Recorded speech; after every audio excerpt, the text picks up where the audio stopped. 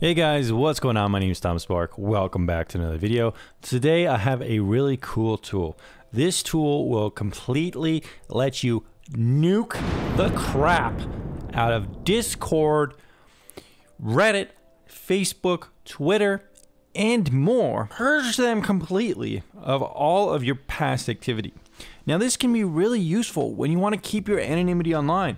Maybe someone's been harassing you, threatening you. You just want to nuke everything and ensure something doesn't happen. Maybe you are afraid someone's going to dox you, harass you in some way, find real life information about you or something like that. This is definitely a tool you want to take advantage of. But guys, also, if that is the case, if you're worried someone's going to dox you, harass you, threaten you, find in real life information about you, you might want to check out one of the data removal tools that will purge the data brokers out there.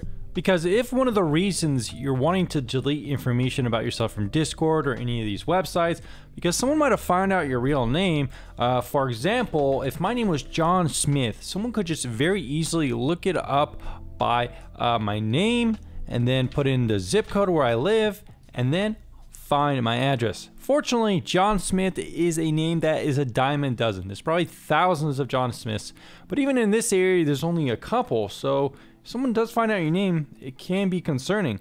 So it's important to get a tool to remove your name and information from websites just like this one. So I'm going to put a link in the description down below to a tool that will help you do that if you're interested.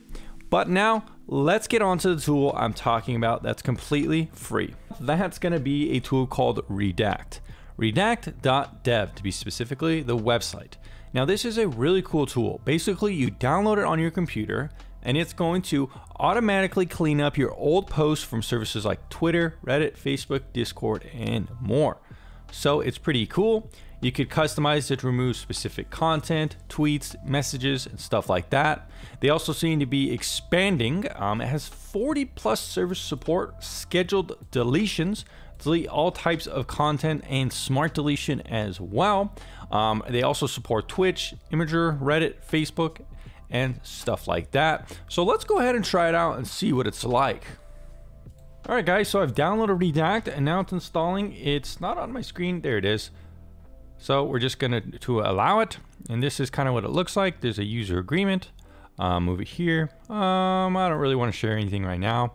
So we could scan the browser for supported devices. Wow, this is pretty cool. There is a lot of support here for all sorts of things. Really pretty cool. Slack, Quora, Reddit, Skype. So we have the ability to schedule deletions. We have logs of probably when activities happen. This is a survey that can help the team. Various settings. So pretty cool. So let's try clicking on something like Discord. So you can log into Discord and start deleting some messages. Let's try that.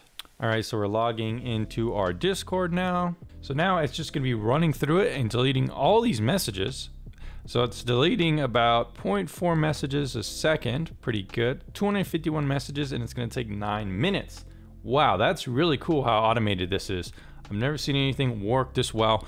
I've made custom keybinds before and stuff like that. Auto hotkey try to do this, but this is working really well. Nice. All right, guys, so it's deleted a pretty good amount of messages. So I'm gonna pause the deletion right now. This is a really cool application. The scan browser feature, it didn't really work too good for me, but simply picking one of these works fine, and it's very good.